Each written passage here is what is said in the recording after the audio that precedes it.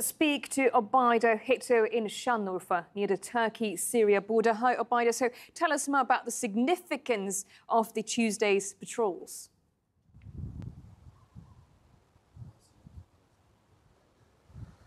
This second patrol between Russia and Turkey is important because this is a test for the relationship between Russia and Turkey. This is coming after a failed deal between Turkey and the United States to make sure that the YPG pulled away from the Turkey-Syria border.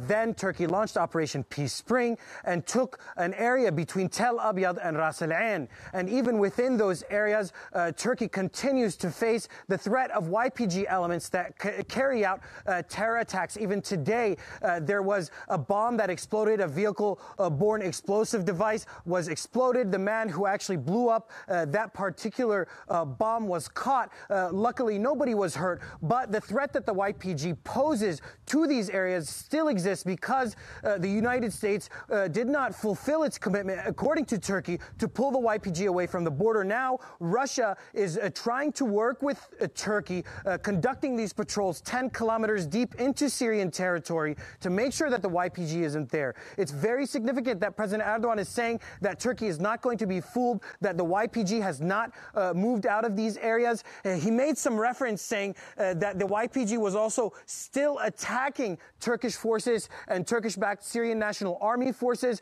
outside of the safe zone. He's most probably making a reference to areas in south of Ras Al Ain and Tel Tamer and south of Tel Abyad and Ain Isa, where YPG elements continue to clash with Turkish forces and Turkish-backed Syrian National Army. The Turkish military and the Turkish-backed Syrian National Army say that they're going to continue fighting the YPG as long as it poses a threat to the people in northeast Syria and to Turkey.